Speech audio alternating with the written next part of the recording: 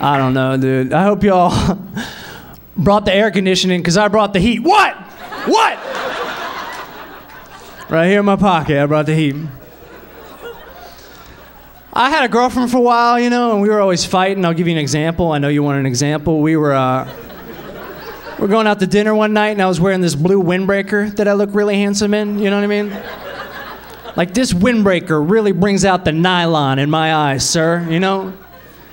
And she was like, Matt, can you change? We're going out to dinner. You're just like a gas station attendant.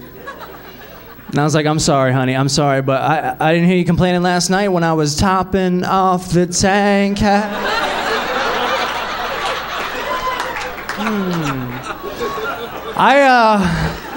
All week I was using the self-service pump. Hi-oh! Jokes, man. They're jokes. You know what I'm saying? It's what I do up here sometimes, you know? We fight about everything, man. She'd be like, you don't even love me, Matt. You don't even love me. And I was like, I don't love you? Baby, I love you so much. I'm staying in this relationship even though I can't freaking stand you. That's how much I love you. That's real. That's real, man. That is real right here. I was going out with this one girl, you know what I mean? Because I'm out on the dating scene tearing it up, dude. Like it was a bad report card. What? And this girl started making more money than me, you know? And it was like, she left me and stuff. And it hurt me right here, but like, you gotta get over it, you know? It's like that old saying, if you love someone, set them free. If they don't come back to you, drive past their house 4 or 5 times a night, you know what I mean? Make sure there's no strange cars in the driveway. After that, call them and hang up. And call them and hang up again. What, I'm the only sick person in here? Whatever.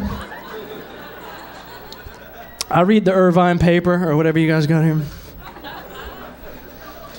I was going out with this one girl on a first date. She wore a skirt and a pair of jeans under the skirt. What? That's quite the fashion statement. You know what that statement is? Here are 2 things that Matt will not be getting into tonight. 3 if you think about it. What? Keep it clean. I'm keeping it clean. It's cool. Don't worry about it. I'll play jokes on the girls. I got baby games, you know what I mean? I'll get like the new car smell tree, like it says new car smell, but I hide it under my seat.